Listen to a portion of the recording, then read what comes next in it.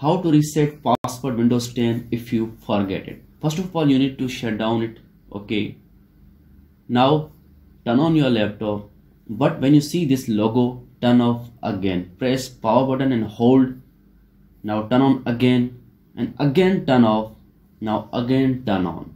Now you will see this kind of window. Then click on this advanced options here, click on this troubleshoot here, click on this advanced options, and then you need to click on this system image recovery. Click on it.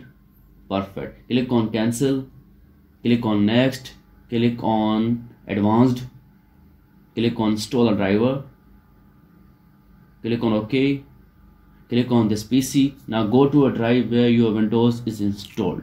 In my case, my Windows is installed in E drive, so I am going to E drive. Here you can see a Windows folder. Click on it. Now find a folder system32. Click on it. Okay, now find utilman, rename it to utilman1. Okay, now find a cmd file, then rename cmd to utilman. Okay, close it now, cancel, close it, continue button. Okay, that's it.